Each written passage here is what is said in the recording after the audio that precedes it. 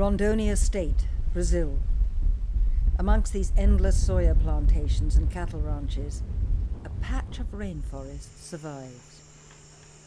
It is here that 6 people, the last of their tribe, hunt what little game remains in the forest. No outsider has mastered the Akuntsu's language, so no one can know the full horror of what these people have witnessed. But we do know that the cattle ranchers who have taken over their land massacred all the other members of their tribe. They then bulldozed their houses to the ground and covered them with earth, trying to remove all traces of the village and its people. The last of the Akuntsu dance, but it's clear their genocide is nearly complete. Within a few short years, the Akuntsu will be no more.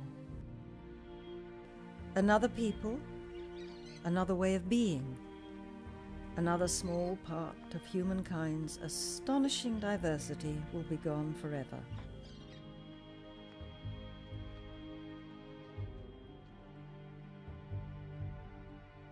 We cannot let this happen again.